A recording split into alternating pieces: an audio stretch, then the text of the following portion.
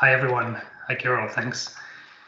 Thanks for the nice introduction and for organizing this this conference entirely devoted to ZULF NMR. I'd like to start with a little jokey thing. Since time is precious at the moment in our laboratories, and also I knew Thomas's title a little bit earlier.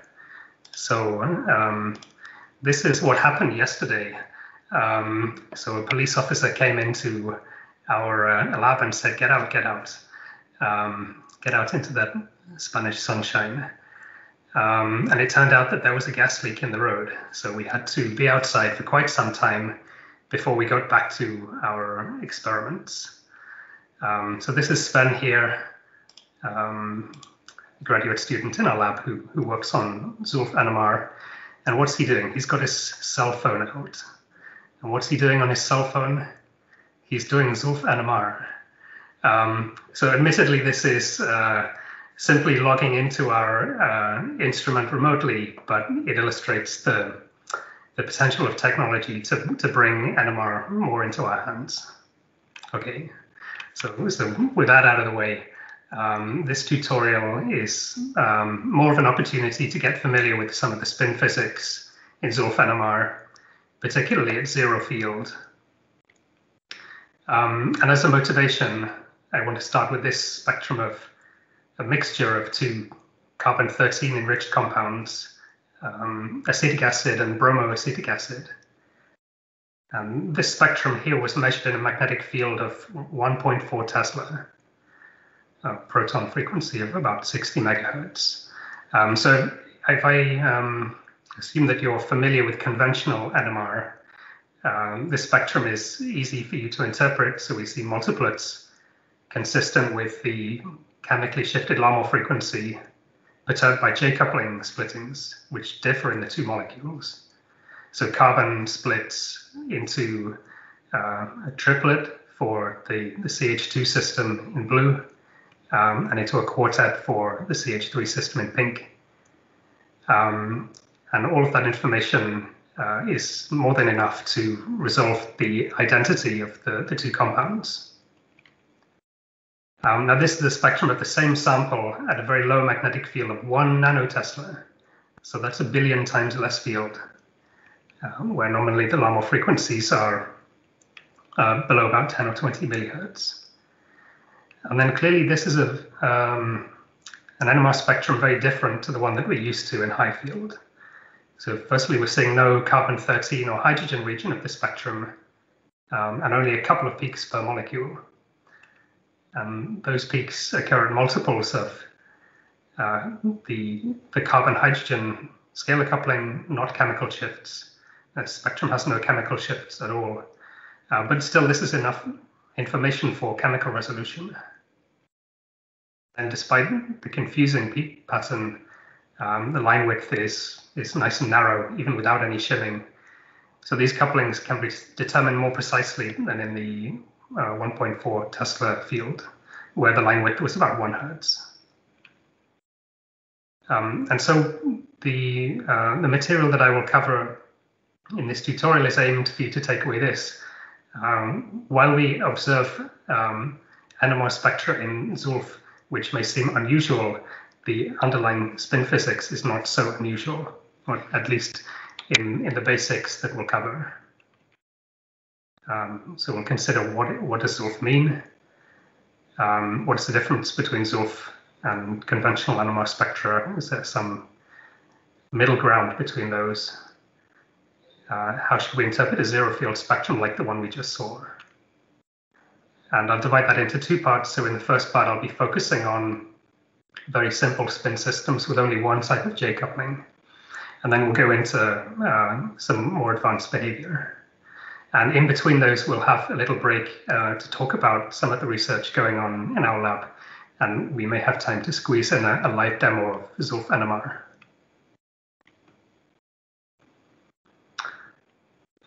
Okay, so to do that, we're going to start with the idea of what the NMR spectrum is measuring.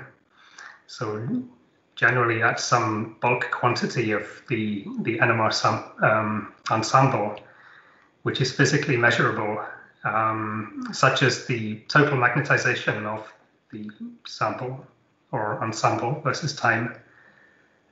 And then we Fourier transform that into a spectrum, and that gives us the frequency and amplitude of the independent modes of magnetization in our system.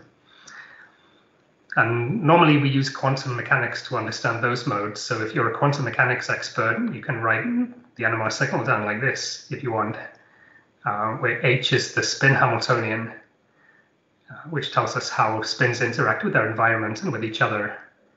And it defines these energies that determine rather the frequencies that we see in the spectrum. And then H also defines state associated with those energies. And that relates to how much of a particular frequency that we see in the spectrum, so how much of a frequency is observable. And generally that quantum description is very useful because it's a way to calculate the spectrum or quantify various parameters that define H. And we can also use the analytical results of this formalism to understand phenomena which are not obvious from simply looking at the spectrum. So that's what we'll be doing in this tutorial. Somewhat trivially then, let's look at how that formalism works for NMR of single spin half systems and think a bit about ZULF. So single spin half systems would include, for example, noble gases and some small molecules like water that contain singly or single magnetically equivalent nuclei. So really this describes equivalent spin systems. So we write the Hamiltonian for the nuclei in a magnetic field along Z, where Iz is the operator for spin angular momentum along the Z-axis. And then we generate from that the eigenstates and the energies of the system. And then we can take outer products of these to make the various spin modes. And then calculate their frequencies. So this should all be very familiar. We see a single frequency, which is the Larmor frequency of the spins in the magnetic field. So as we know, this gives Larmor precession in the XY plane. So it's these X and Y angular momentum operators that result in the observable. And then one thing that I want you to note, which maybe is obvious, maybe it's trivial, that the basis states here are independent of magnetic field. So that means for systems that behave as a single spin half, then the NMR spectrum is the same in all magnetic fields. It's simply oscillation at the Larmor frequency.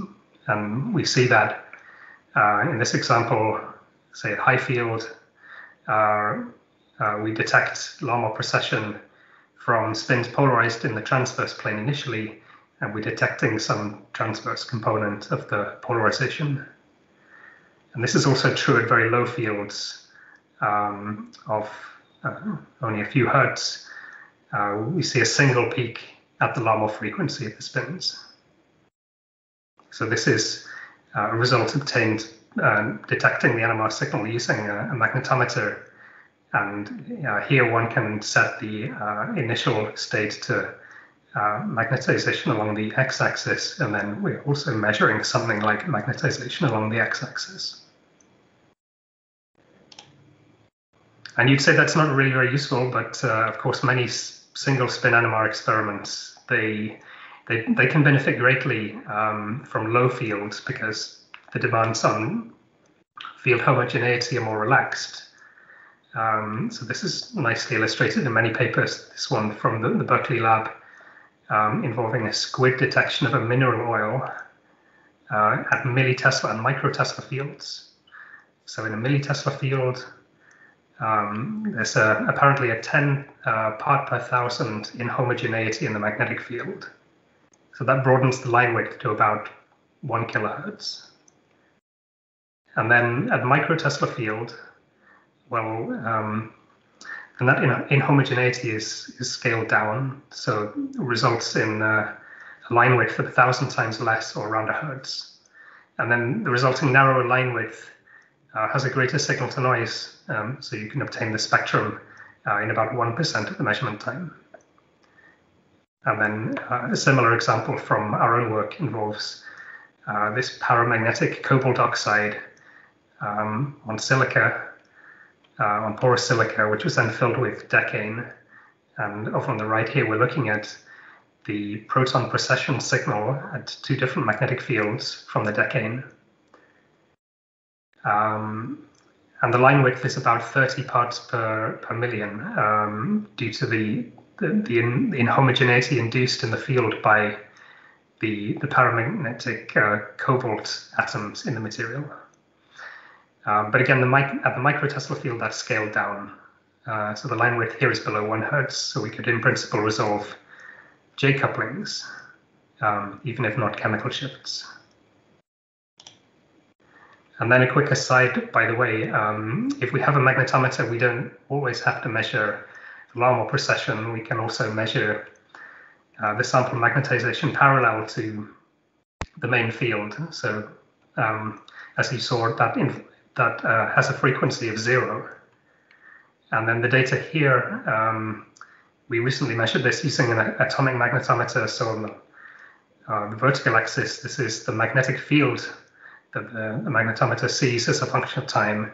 And then this square waveform is produced by repeatedly applying 180-degree pulses to the nuclei, which repeatedly inverts the sign of the nuclear polarization along the z-axis.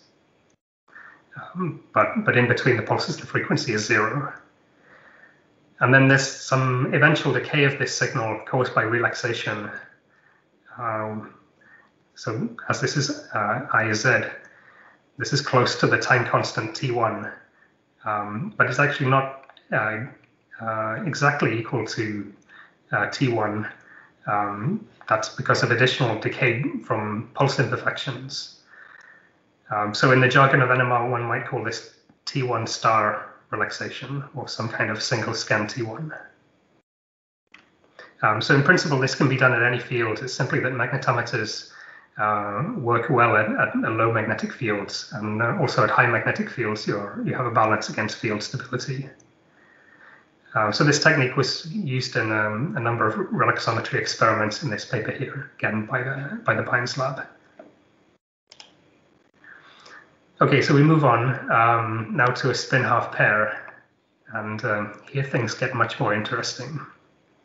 So for a spin half pair, we, in addition to Larmor frequencies caused by the Zeeman interaction, we have so-called isotropic or spin-spin J couplings.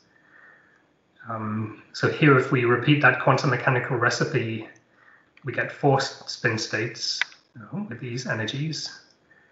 And note this time, both the energies and the states change non-linearly with the magnetic field due to this term here, delta, which is defined as the vector sum of J and the difference in the Larmor frequencies. So we could take differences of these to obtain the allowed frequencies, and since there are getting many of these terms, I'll simply tell you the ones which appear in the spectrum. So this looks like the average Larmor frequency plus or minus J plus or minus delta. And then, so as delta is a vector sum, it means that we can look at two limiting scenarios. One where the Larmor frequency difference is much larger than the J coupling, and we can identify that as happening in high magnetic fields. So in that case, delta tends to the first part, and what we recover are transition frequencies, which are the Larmor frequencies of the individual spins plus or minus J coupling. So we know that if you have a weakly coupled pair of spins, a half in a high magnetic field, you see a spectrum that looks like this. So we know that. But in low magnetic fields, what happens? So when J is larger than the difference in normal frequencies, so there we tend to the average normal frequency plus or minus J, and the average normal frequency. These are the two possibly observable transitions.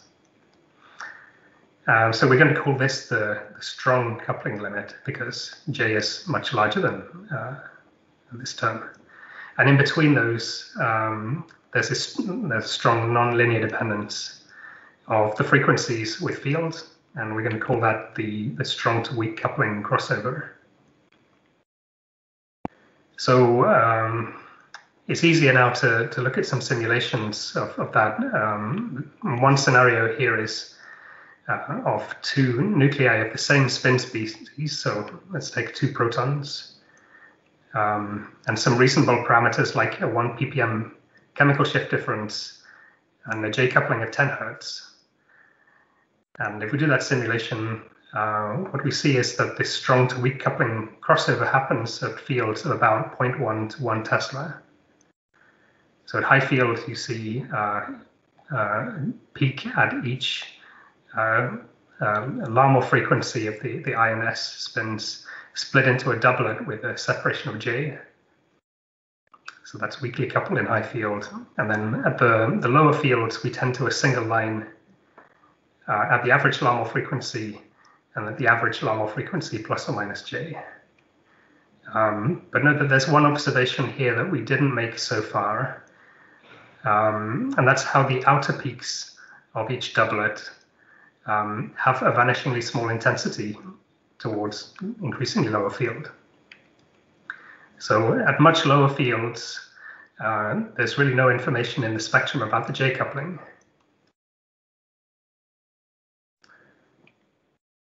So let's look at another scenario now, which is for two different spin species coupled together.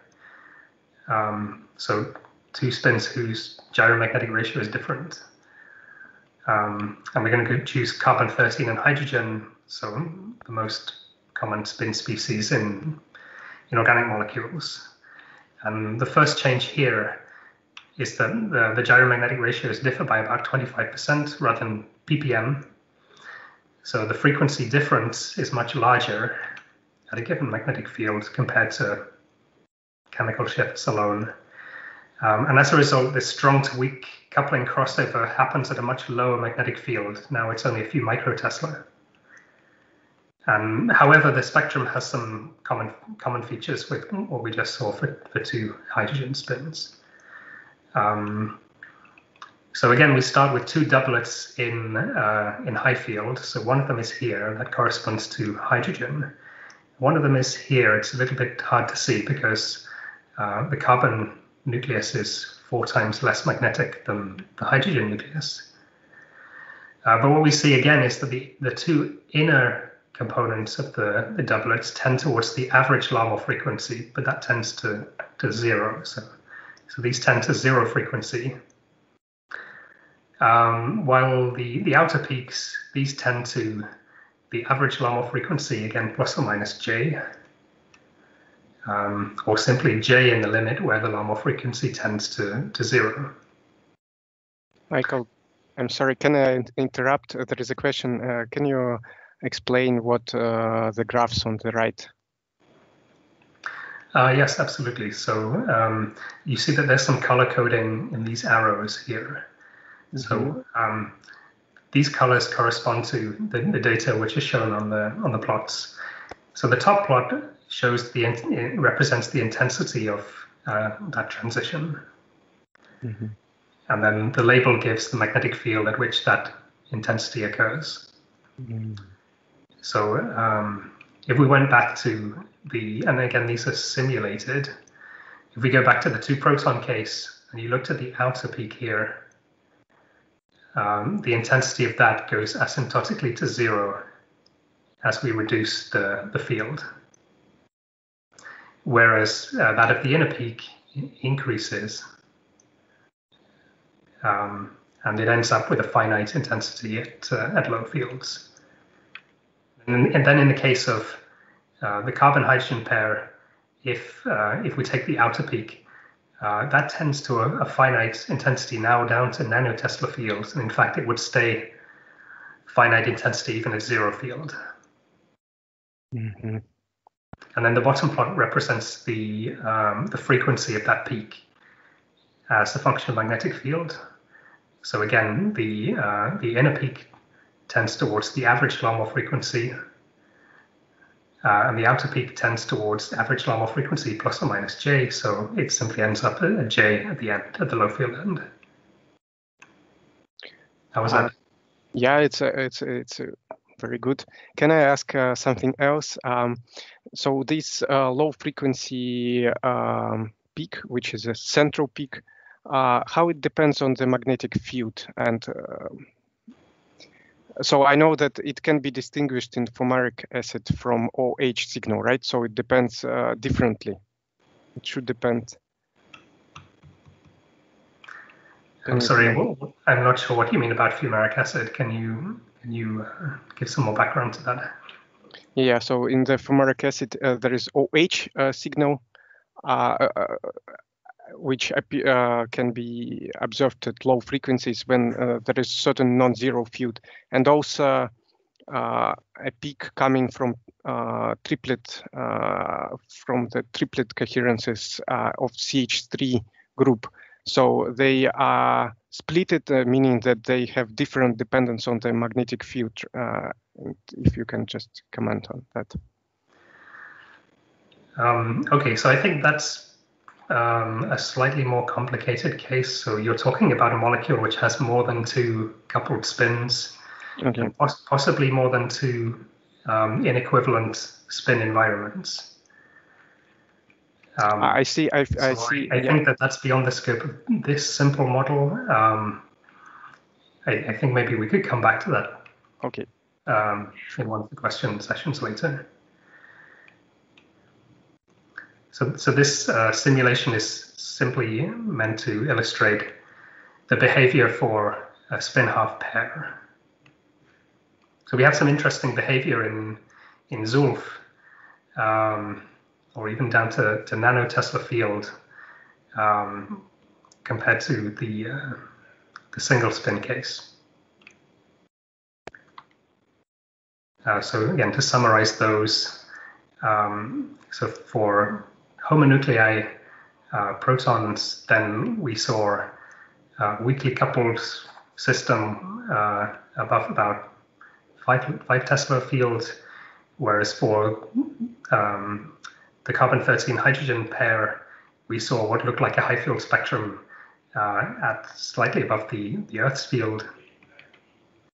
The similarity is that the inner transitions coalesce to the average Larmor frequency in both cases.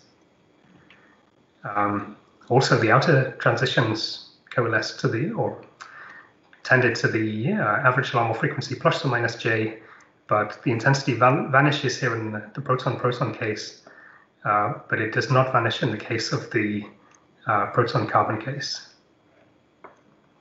But that's something I haven't explained right. And of course, the classic example of this is formic acid. So it's definitely experimentally observable.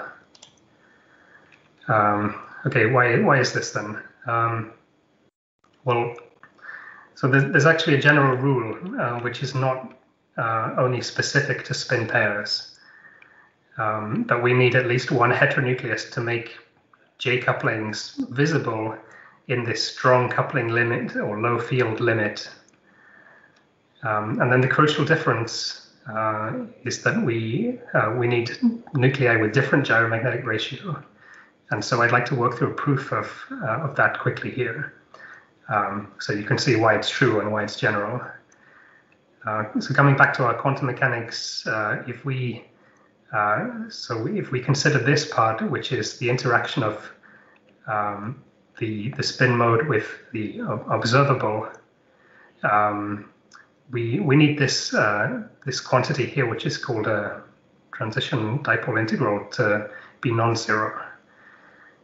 So if we pick the observable here as magnetization, we can write that as the proportional to the in terms of operators, the operator for angular momentum, the I spin multiplied by its gyromagnetic ratio, and the operator for the S spin angular momentum multiplied by its gyromagnetic ratio along the axis of magnetization that we're interested in. And then we can rewrite that as some kind of anti-symmetric and symmetric product. And what it turns out is that this term on the right here gives 0 contribution to this integral for the frequencies that we're interested in. And the reason for that, so again, there's a bit more quantum mechanics. The Hamiltonian here for spin-spin coupling was I dot S, and that's all we have in zero field. And it turns out that that commutes with this term here. So if it commutes with this term here, it means that eigenstates of the Hamiltonian are also eigenstates of this x angular momentum. So if, and then there's one more step of the argument, which is that if we have two states, two eigenstates, which are have different eigenvalue, then they must be orthogonal to one another. And what we want here is this condition. So we want this to be non-zero for transitions which have a non-zero frequency. Okay, but if this is an eigenstate, then we can simply, maybe it's easier with the pen. So if we establish that these are eigenstates of this operator in zero field, we can simply put that term over there. So multiply that by some eigenvalue.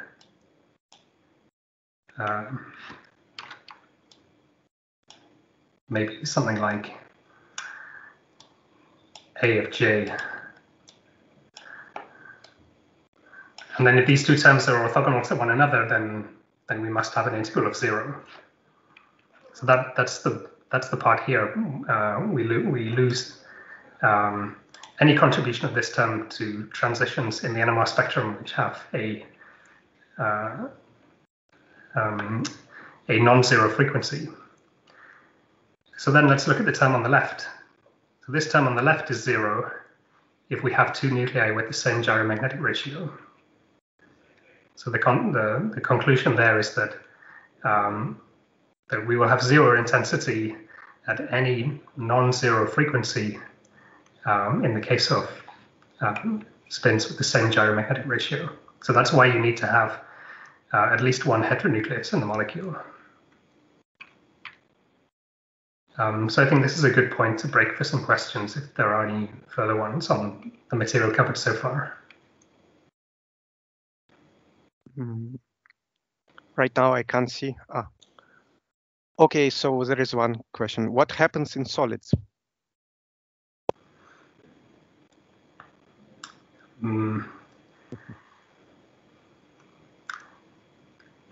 I could continue for a very long time about that. I think that let's simply stick to the basics, where we're talking about isotropic spin couplings in liquids. Sure. Okay, so I'll move on. Yeah. All right, so we covered the basics for two-spin system. I'm sure you're wondering what happens when there are more than two spins. So in this system, in this section rather, let's look at some zero field spectra of some larger molecules like these, but to keep things simple, we'll only consider those where there are still only two chemically inequivalent species. So they still contain only one type of heteronuclear coupling. For example, here between carbon and carbon-13 and hydrogen, nitrogen and hydrogen, and fluorine and hydrogen. And so the spin Hamiltonian here at zero field still only has one term. it has, or it can at least be approximated as having only one term, given that we know the homonuclear spins are equivalent and therefore couplings between them are unimportant. And the reason I'm going to show these is that the eigenvalues are very, very easy to calculate using a pen and paper method. And it's a method based on angular momentum addition. And this works in the following way. So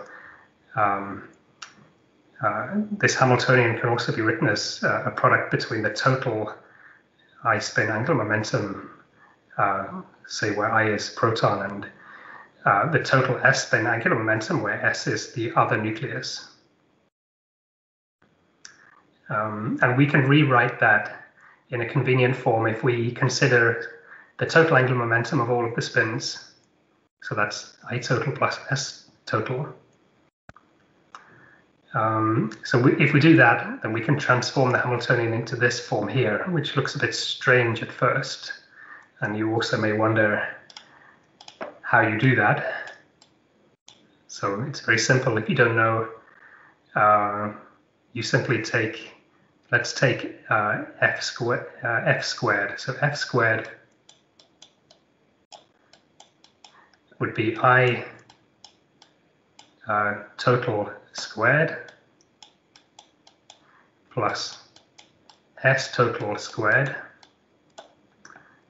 plus I total dot S total multiplied by 2. And then we can simply take these terms here over to the left and then divide by 2, and then you've got this term here. Hopefully everyone can see that. And then from here, it's very easy to calculate the energies.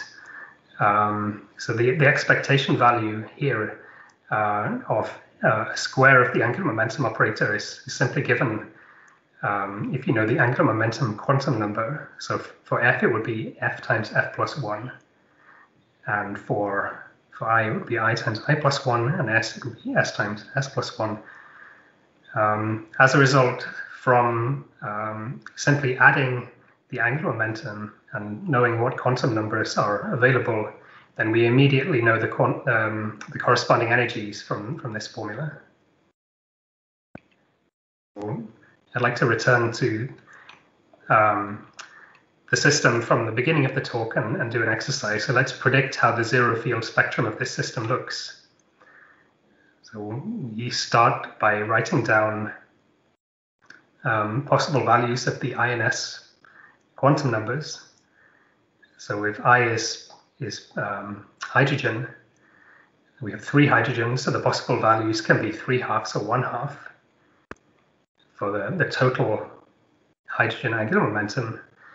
And then the possible values for the S spin angular momentum can be simply a half, because there's only one spin half particle.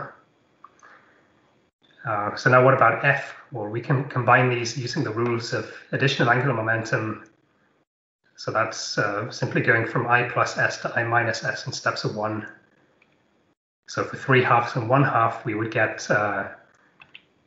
2 and 1.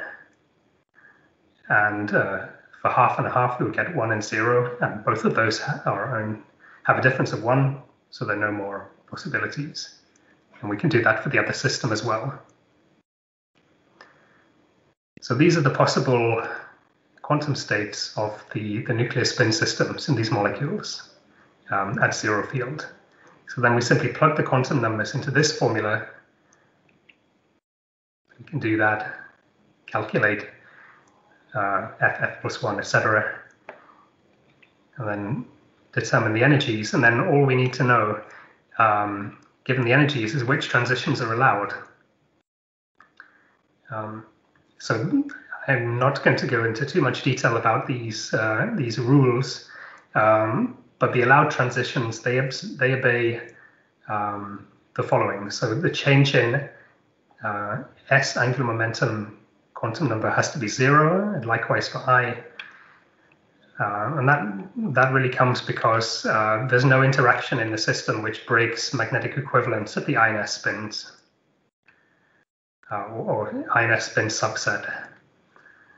And then we also have delta F is plus or minus 1. And then that comes because our observable magnetization corresponds to a vector quantity, the magnetization of the spin system. And I'll leave it to you to check out why, but angular momentum vector is a spin operator of total angular momentum 1. So if you want to connect two states, then you need to have at least an angular momentum of plus or minus 1. Well, it can't in fact be plus or minus 2. So if we do that, we check which transitions are allowed. We find for the CH3 system that we have an allowed transition at J and 2J at 0 field, and then it's 3J over 2 in the CH2 system. And then that's exactly what we saw in the spectrum earlier. So we're able to then interpret this spectrum of a mixture in terms of the coupling of angular momenta at 0 field. Michael, there are two questions on this slide. Can you please come back? So first is a question from Danila. How does the total signal integral of the J spectrum depend on the spin topology of a molecule? Are there general simple rules to estimate it for a given spin system beyond two spins? Okay, I think a short answer to that is that there are rules to calculate the intensities. What we've only done here is calculated what the transition frequencies are, and these intensity, the process of calculating intensities is also based on coupling of angular momenta, and this involves quantities like Wigner symbols and Clebsch-Gordon coefficients. These are all. This is all of say framework which you can easily have programmed into a computer, and I know that a number of spin dynamics packages will do this for you. So we're looking at this particular case because it's very easy to calculate the energies and the frequencies of the transitions on paper. Calculating intensities is something that is less easy to do on paper, but it can certainly be done analytically. Right. Also, there is a question from John, I guess, about selection rules. Aren't delta F equals 0 transitions allowed? Yes, absolutely. So delta F equals 0 transitions are allowed. Yeah. In this particular case, then I don't think that it's worth complicating the discussion with delta F is 0. In fact, delta F is 0 simply corresponds to, well, there are no transitions here with delta F equals 0, which have a frequency other than 0. Yeah. But I guess so say delta F equals 0 can arise and be observed in near 0 field spectra, as opposed to, say, NMR spectra at 0 field. Yeah, that's it. Okay, and here's another example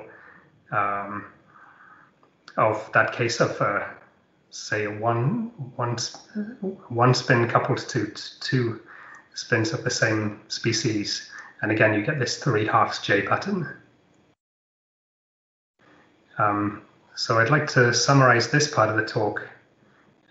So although it was a bit involved in terms of theory, we used basic quantum mechanics principles that we should all know to predict what NMR spectra look like as a function of field and at 0 field, provided that we know these three things. We know the Hamiltonian, we know the initial state of the system, and we know what we're observing.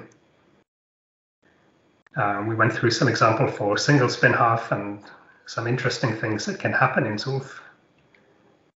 and then coupled spins. Then we moved on to zero field NMR, looking at this approach of adding total angular momenta.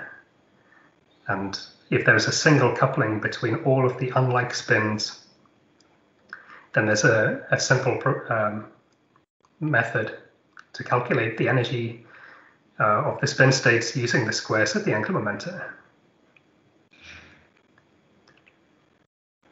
So I'm happy to take any more questions, but also the intention was to have a little break from the theory and talk about some of the ZULF NMR science which is going on here in Barcelona. So your call, Kirill. Yeah, I can see a new question, so proceed, please. Okay, we'll start with a little bit about our group very quickly. So we're, say, a small group, but part of a much larger lab owned by this gentleman, Morgan Mitchell.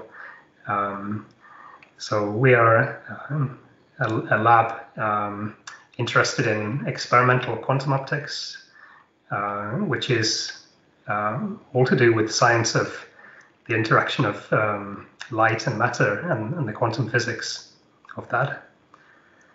We have three different research topics. So looking at single atoms interacting with light, or even single photons. We're also looking at magnetization phenomena in ultra cold spin ensembles like Bose-Einstein condensates. And then something more familiar to those of us who are in ZULF NMR,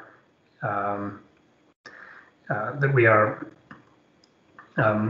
using hot vapor magnetometers to measure magnetic fields, such as magnetic fields which come from biological sources like the brain.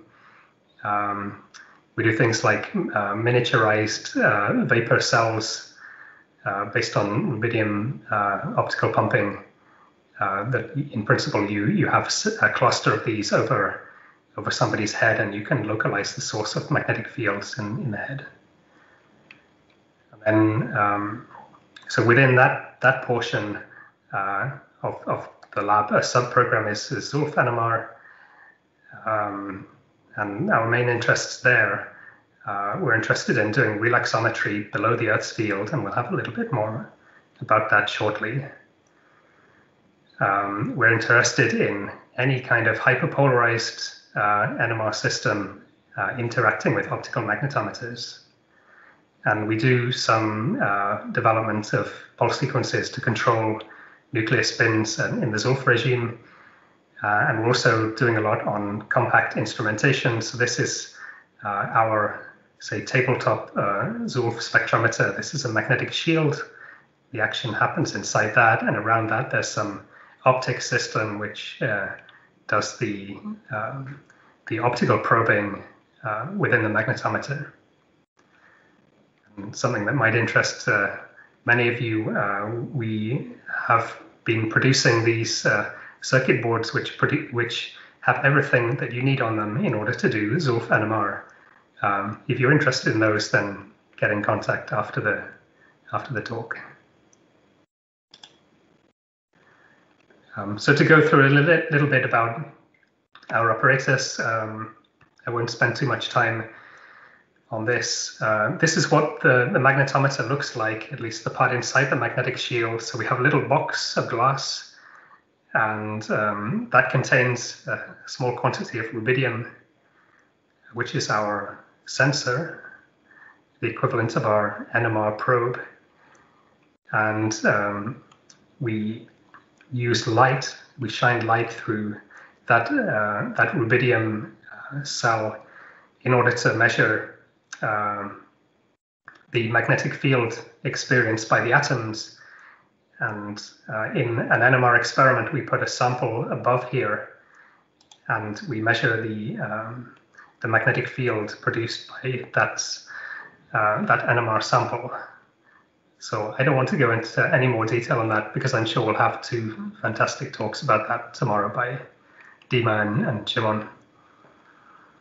But to show you a little bit what other hardware we have here, so that's the bottom part. On top of that, we have some coils which are not shown in the photo. We have a solenoid coil which provides a magnetic field along this axis, which is for Larmor precession. And we also have another coil, another solenoid coil, which produces a much stronger field of about 20 millitesla. And that's to prepolarize our spins in the sample.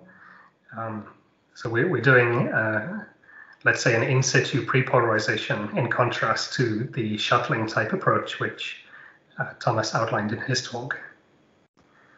And then some basic numbers. So we can, it's possible for this magnetometer to be tuned to any Larmor frequency between 0 and about 5 kilohertz of proton. We can change that on the fly simply by changing the magnetic field at the rubidium atoms. And I don't want to go into detail on that.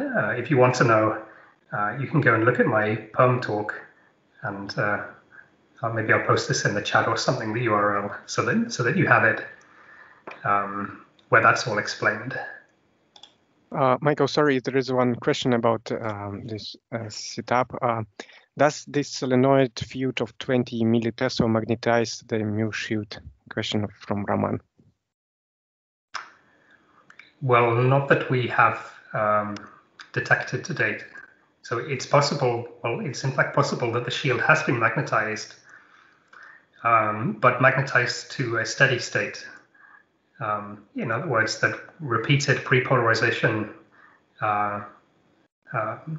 does not further magnetize the shield in a way that changes over time. So, and we don't mind that, because you could simply compensate for that with another coil which cancels that field. All right, and there is one. Okay. Mm-hmm. Yeah, there is one more question. The residual field inside change. It's important for zero field shimming. Yes, so this is a question from Peter. Yeah, so again, I think I'd point you to this video to find the answers to those sort of questions, but there are extra coils inside the magnetic shields which allow us to control background fields and set background fields to the values that we want. I guess this answers the questions. Thank you. Okay, so and then an example of what we're able to detect here. So forgetting the zero field NMR for a second, we're going back to proton precession, say in water. Well, this is proton precession in orange juice. And the sample here is a single vesicle from an orange fruit. So we are prepolarizing the water or the hydrogen, rather the hydrogens in the water in the orange juice in a sample which is in, say, one of these small glass vials. Maybe you could see that on the video. These disposable vials. And we're measuring the Larmor frequency here at a Larmor precession here at only a few microtesla of field, and this, even the 20 millitesla prepolarizing field doesn't require that many scans to obtain a signal. And I think this is quite nice, so that because the spin polarization is extremely low, it's about 10 parts per billion. Okay, I think we're going to go over to the lab now, and we're going to go over to Sven, who will show us a live demo of T1 relaxometry at ZULF. Yeah, thanks a lot, Michael. So what we're going to see is I'm going to demonstrate you a T1 demonstration. It will hopefully only take 5 minutes. So let me quickly guide you through a pulse sequence. So we first will apply about 1.5 second long prepolarization pulse in the order of about 20 millitesla. We then turn the field off and let the sample relax for some time, and after that we will apply a pi/2 pulse to rotate the spin, and after that we will acquire the signal. And we basically, during all the time, we have a background field which determines the rubidium, the proton Lama frequency, and we can simply change the Lama frequency by typing a number. Let's put just a number, a random one of 314 Hertz. And if we run the experiment, we should see after a short amount of time if we choose the right polarization time, that there is a proton Lama precession signal at the Lama frequency that we just set. And to make a T1 relaxation measurement out of that, we simply have to repeat that measurement with different relaxation times, with different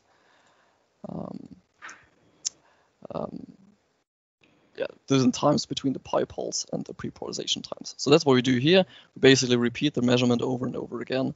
We will then monitor the amplitude of that peak to see what the relaxation rate is. We try to analyze that in real time.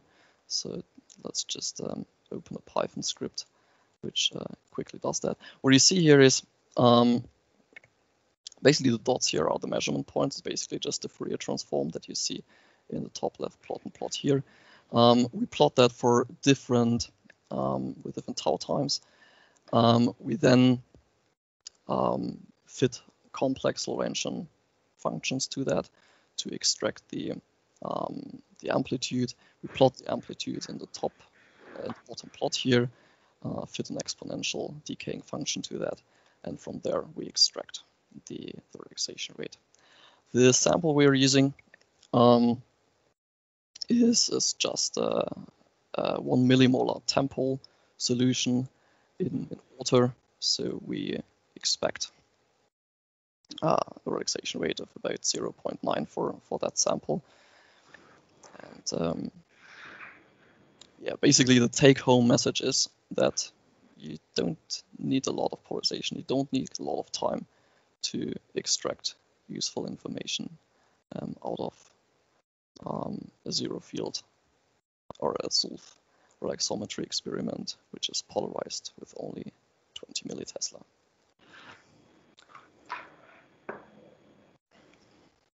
If there are not any further questions, I would suggest to go back to Michael's talk. Fantastic, Sven.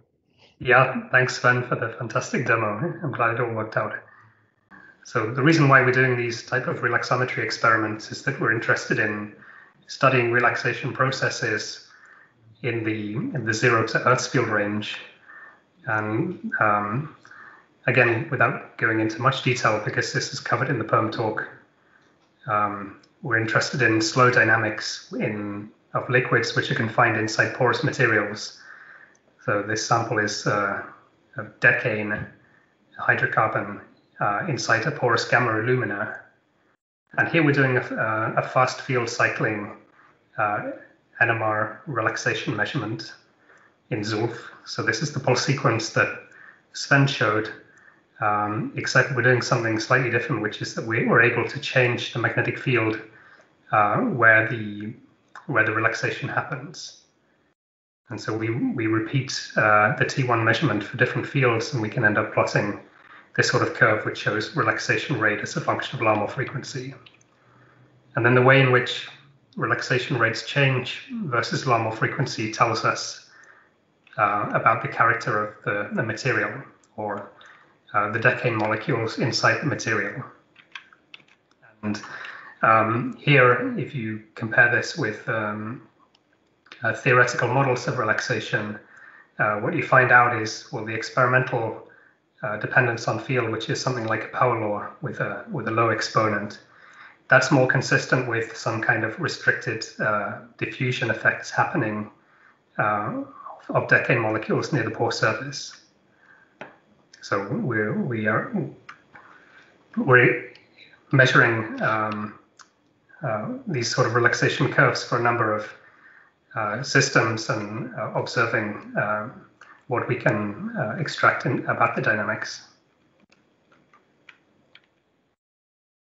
So now I want to move on to the second part of the talk, and I'd like to discuss zero field NMR again, but in larger spin systems.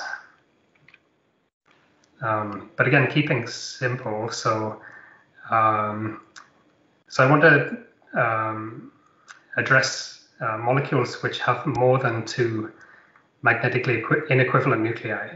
For example, in this molecule, which is methyl formate, there are three inequivalent groups. So there's the hydrogen here, the carbon-13, and then there's the hydrogens in the methyl group.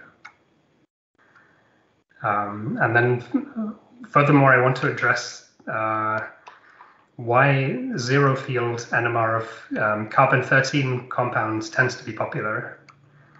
Well, firstly, there are lots of interesting molecules containing carbon. But one of the things that you'll find is that one bond couplings between carbon and hydrogen tend to be quite large, so between 1 and 200 hertz. While over two or more bonds, then J couplings tend to be much smaller, so they're usually about 10 hertz or less. And then a nice thing, a nice consequence of these different magnitudes is that very often we can simply approximate the whole system as the directly bonded carbon and hydrogens as some kind of zero order spin system. And then we can take all of the other hydrogens which couple into that as a perturbation. And this is powerful enough that it makes it worthwhile often working with systems at low natural abundance or going to the trouble of enrichment. So I'll take this methyl formate as a first example. So the zero field spectrum is given here on the right, and that's extracted from this paper here. So there's an experimental spectrum at zero field in red, and some simulated spectra here below in black. So one of these, the dashed lines, is where they take the blue coupling here as a reference system, which, if you remember back to our first part of the talk, has a peak, a single peak at zero field simply at the one bond carbon-hydrogen coupling. And then they apply the more distant couplings in pink as perturbations. And as you can see, there's a very good match, even at first order, then in these longer range couplings. And then, of course, it's even better at second order. So I want to show you how that works, again, using simple pen and paper exercise. So we're going to start with the formate group as the reference system. So we did that in the first part. We learned how to calculate the energy levels of that system. So that's simply a singlet and a triplet separated by the one bond J coupling.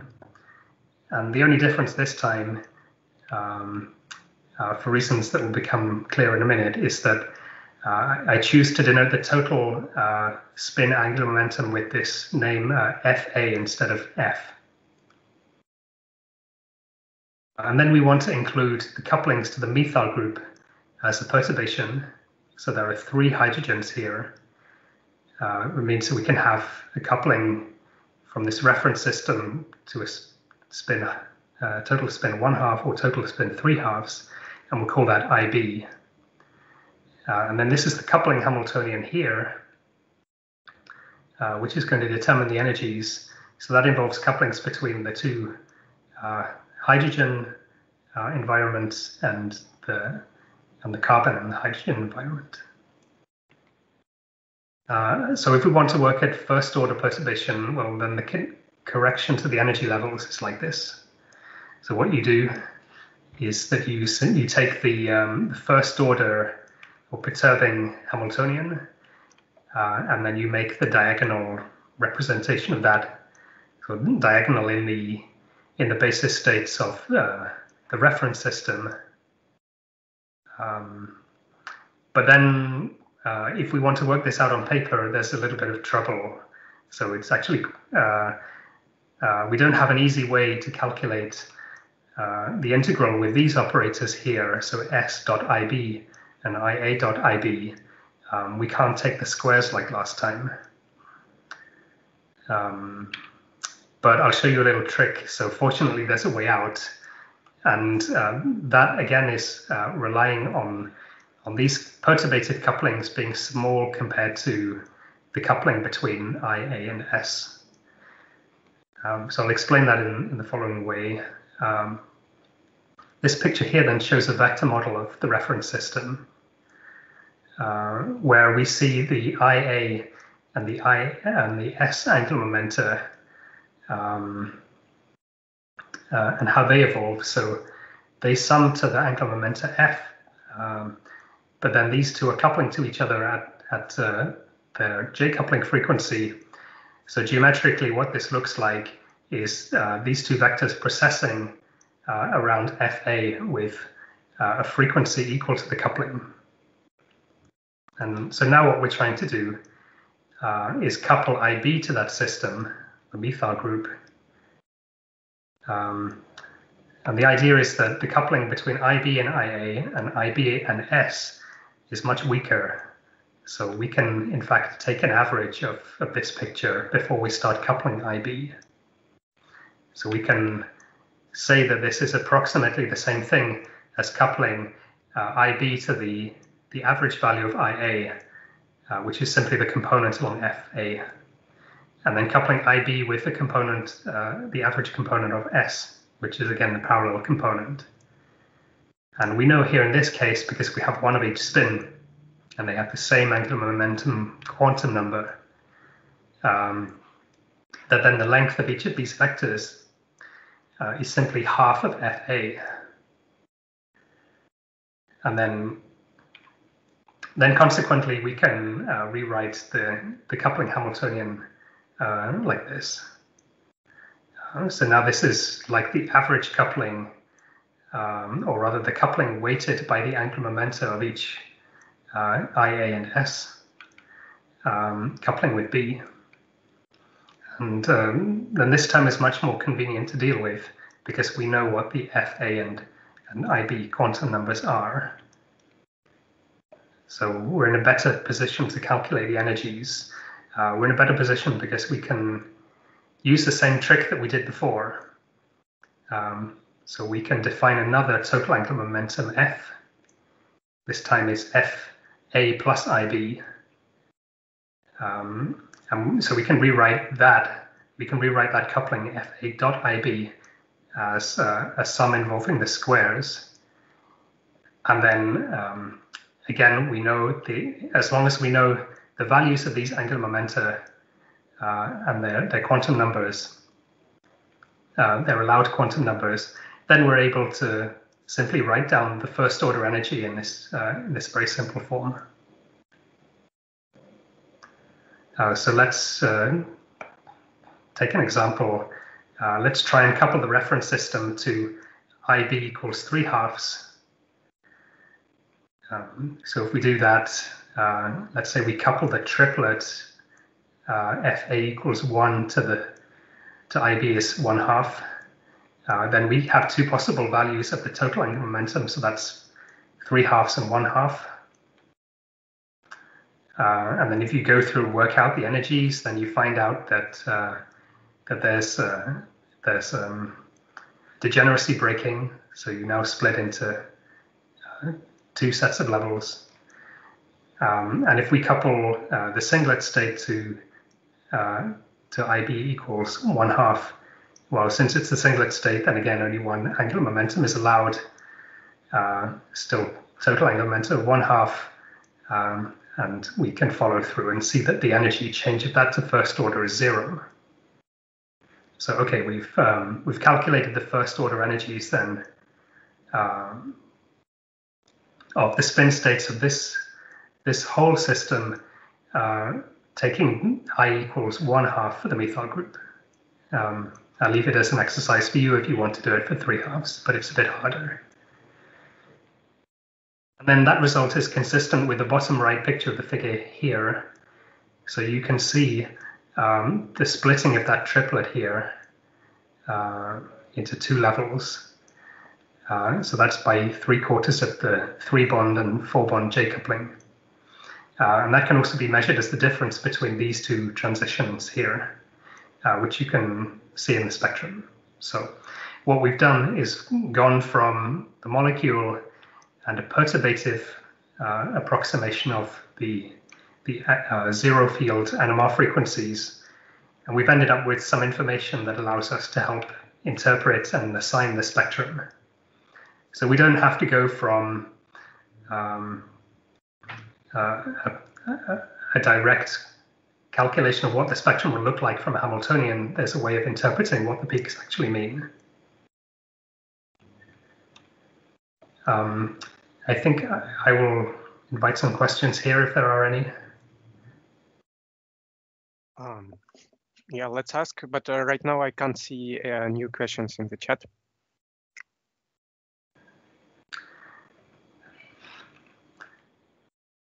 So what I want to talk about one more thing about carbon-13 in zero field.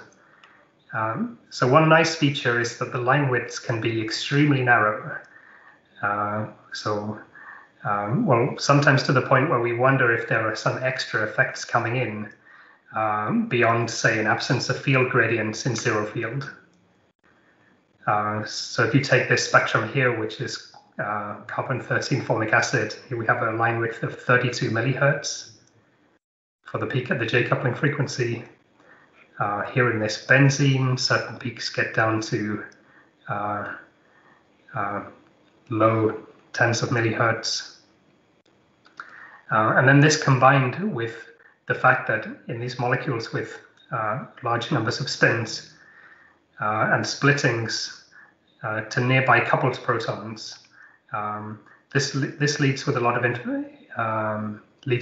of information to fit J couplings, particularly at the strong J coupling of the system with very low standard errors. So errors entering the microhits range, which is really good if you want to know J couplings very precisely. So that's one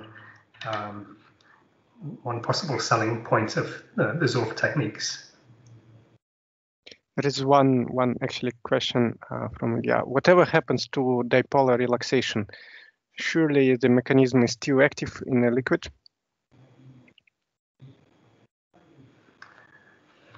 And again, I'm not sure what you mean by the question. So maybe it will become clear if I move on. So I am going to talk about dipole-dipole relaxation. Maybe you were hinting that dipole-dipole relaxation is somehow absent in these systems, which is not true, but we'll see that there is some strange phenomenon going on. So yeah, just added rotational modulation of dipolar couplings.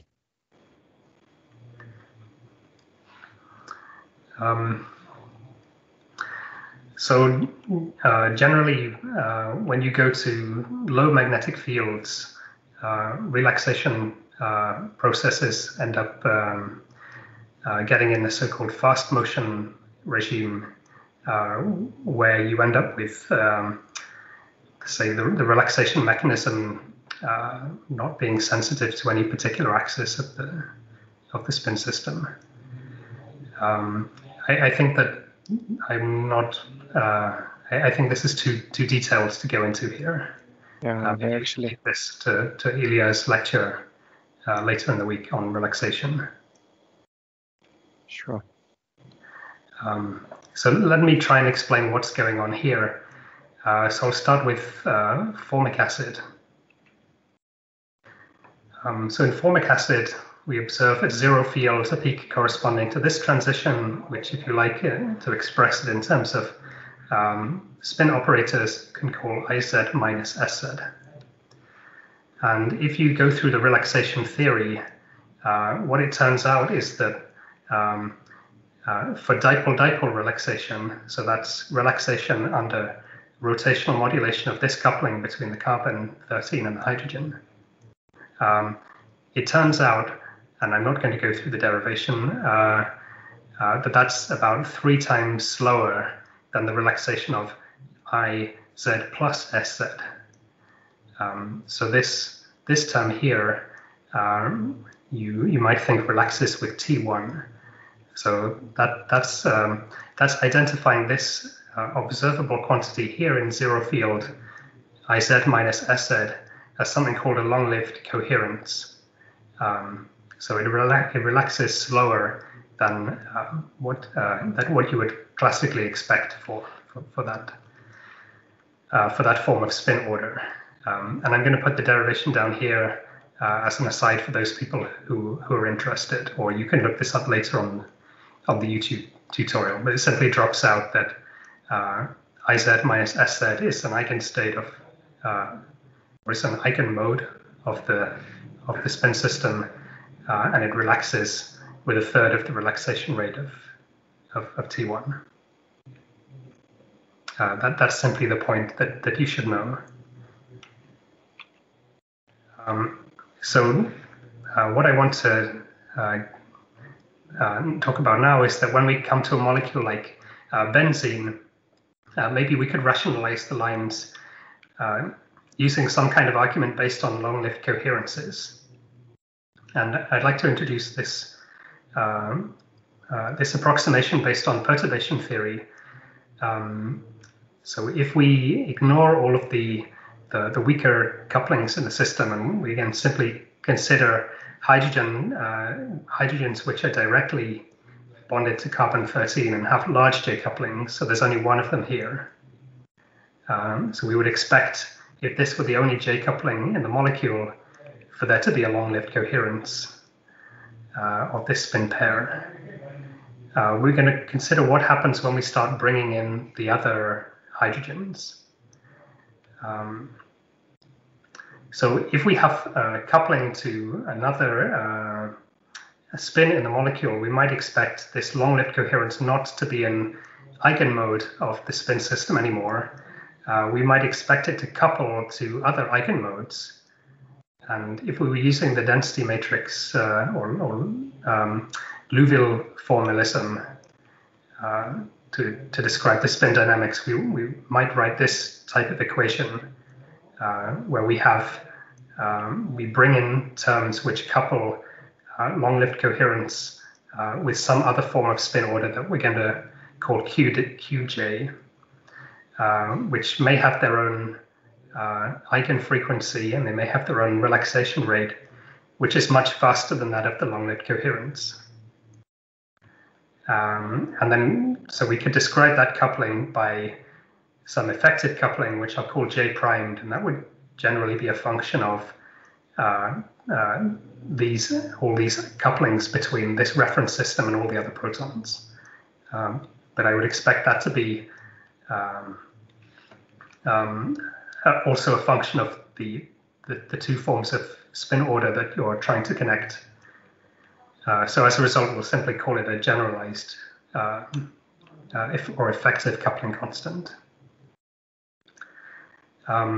But then what we're going to do is make some assumptions here. So let's assume that if this is the strongest coupling in the molecule, let's assume that it's also stronger than the relaxation rates here, and that it's also much faster than any of the other eigenfrequencies in the system which are relevant to consider.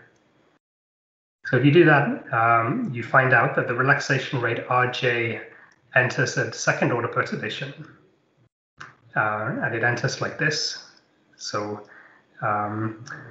in addition to Rj, it's also multiplied by some factor involving the J couplings or involving the coherent part. So if you know anything about matrix perturbation theory, then you know that to take second order, you take the off diagonal elements divided by the difference in diagonal elements all squared, and then that's the component by which you multiply the perturbation.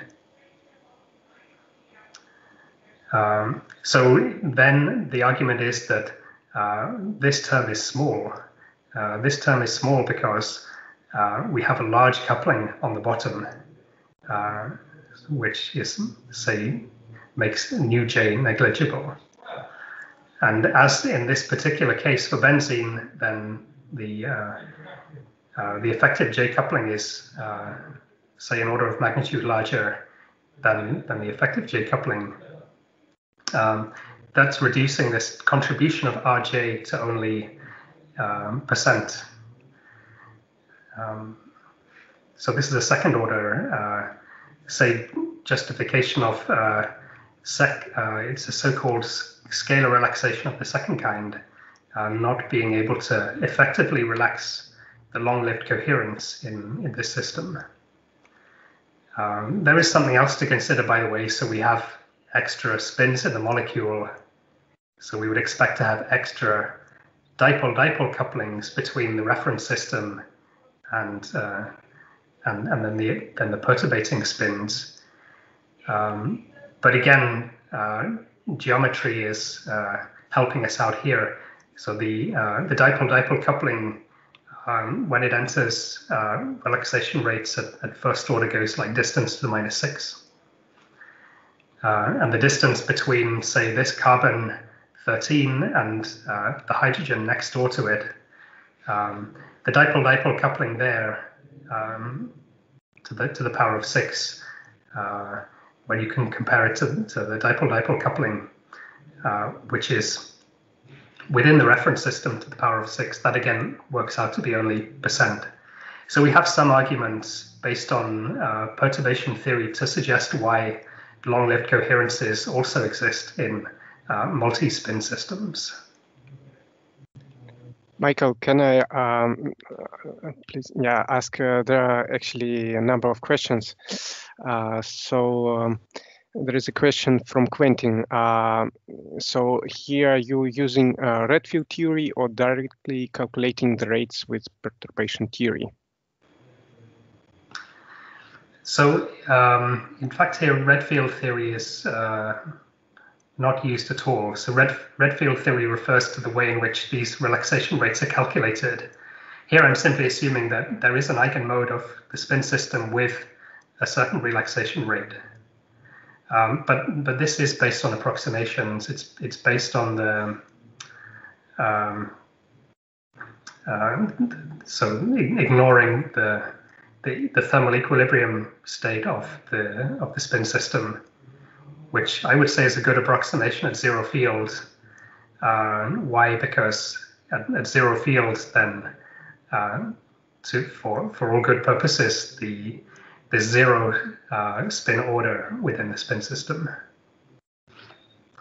Certainly in benzene, but maybe not for special cases like hydrogen. So there is a additional question from Ilya. Surely long-lived coherence is a symmetry effect that should persist in one form or another at any field. Yes, so I expect that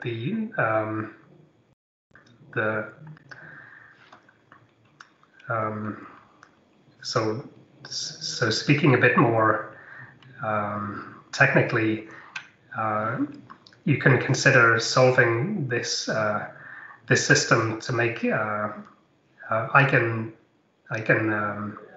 modes of spin order and then identifying whether they have long-lived properties or not. But there are some arguments that you could say that such eigenmodes are very close to those of the reference system itself.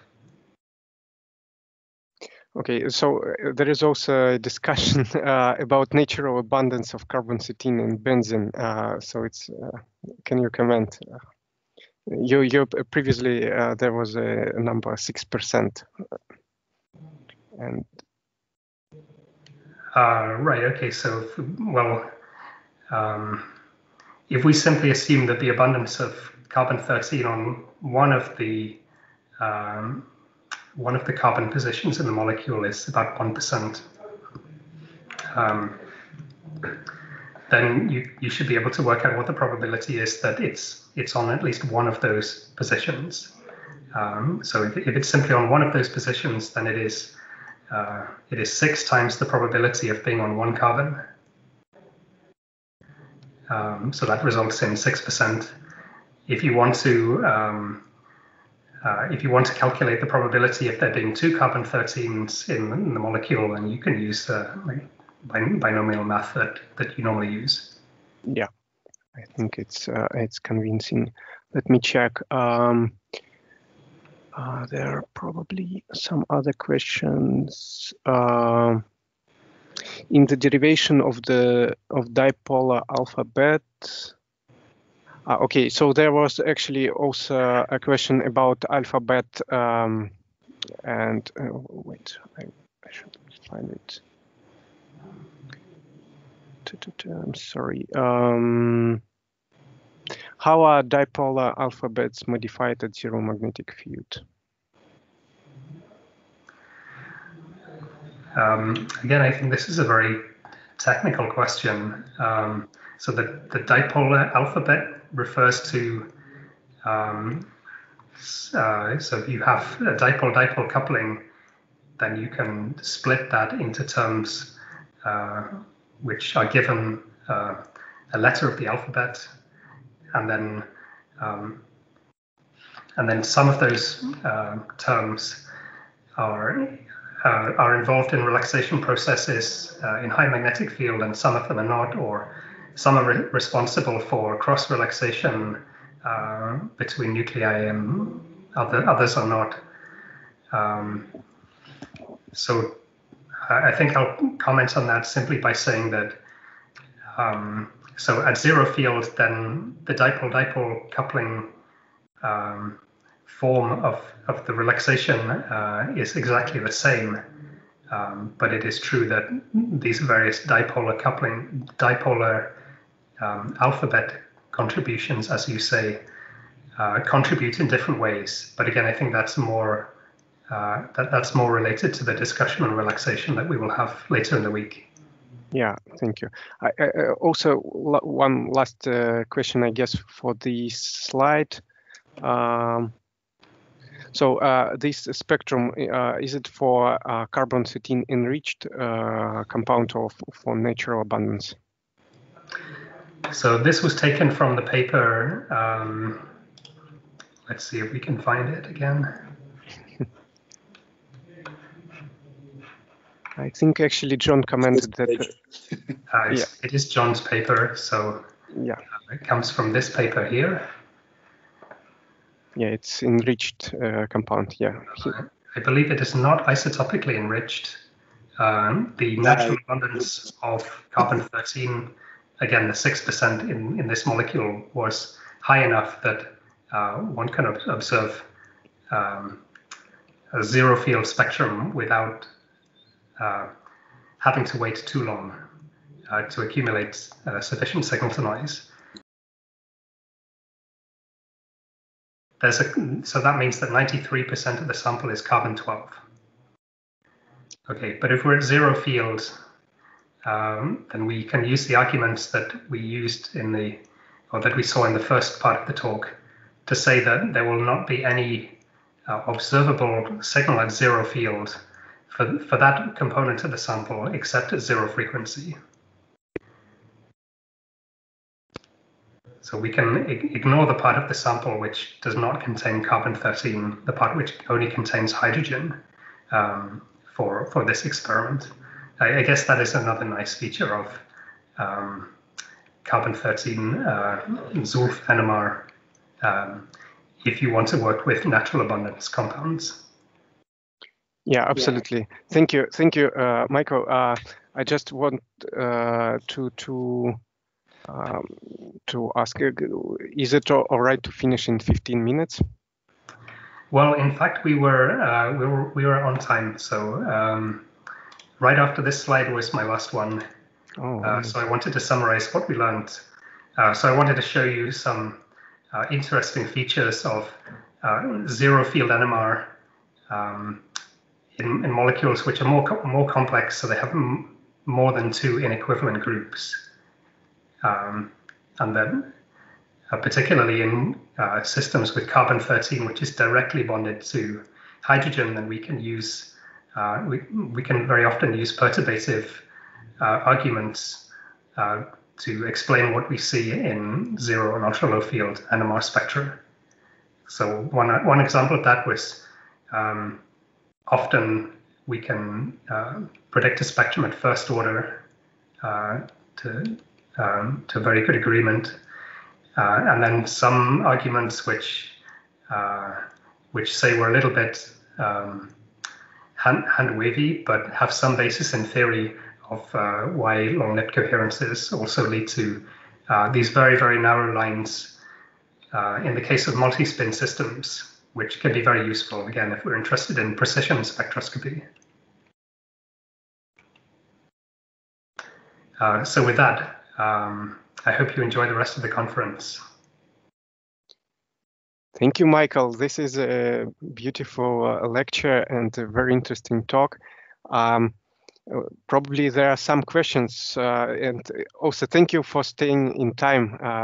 Oh, I want to mention one more thing that I forgot. Yes, sorry. sure. If you want to read more about long-lived coherences, I should say that long-lived coherences were in fact discovered in high field NMR long before they were identified as contributing to narrow lines in zero field NMR, and that was work all done by Jeffrey Bodenhausen's group. So I refer you to these two papers here if you want to find out more about that.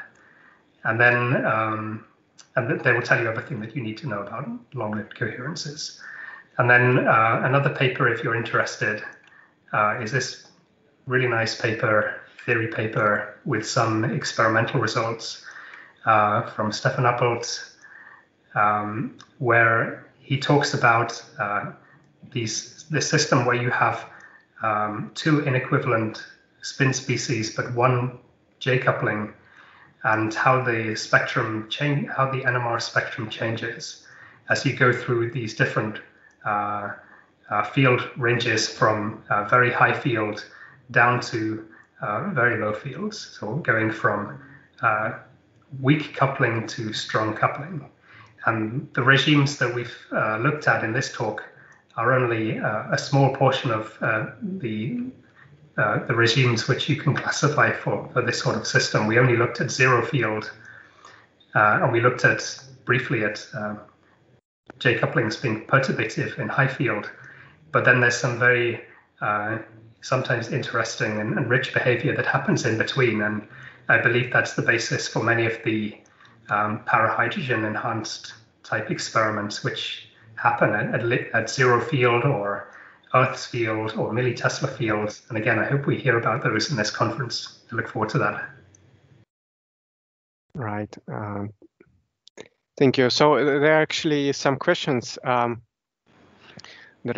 are two questions from Raman about portable setup. So the first question is there any thermal isolation in place to keep the sample much colder than the vapor cell? 30 degrees VC, 150 degrees. Yeah, that's a very good point. So coming back here, yeah, so thermal management in our setup is quite important because we have a hot rubidium vapor, which is about 150 degrees, and that should be as close as possible to the NMR sample to maximize the efficiency of pickup of the magnetization from the NMR, or magnetic field from the NMR sample to the magnetometer. We have additional thermal management from this polarization coil. So at 20 millitesla, we're applying several amps of current through that coil, and it gets hot unless you have a cooling system. So we have this part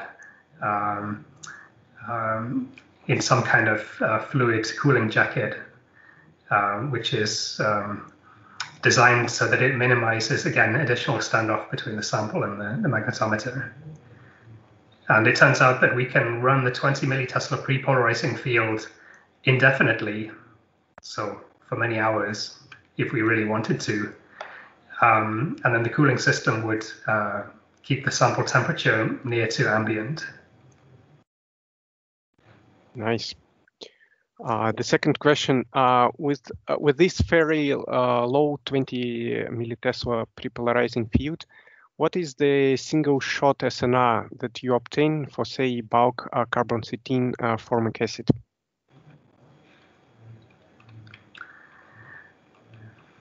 Well, so as a first comment, I wouldn't call the 20 millitesla field low. We struggle to get above this. I think that if we had some more elaborate cooling system, or we used a smaller coil for prepolarizing, we might be able to get this up to 100 millitesla. But I wouldn't call this low. And in fact, this is pretty high when you consider that we want to avoid magnetizing the magnetic shields. But then, yeah, to benchmark signal to noise, I can't give you a value for signal to noise of formic acid. So we were focusing more on proton precession in bulk liquids, but again, hopefully this demonstration with the orange, the next time you eat an orange, take a look at the vesicle and see how small it is. That this is signal coming from that amount of sample in the prepolarizing field. And again, in the demo that Sven showed, he was showing signal to noise of say 50 to 100 for say samples of water which are about this size. You can see that on the camera, like a milliliter of water.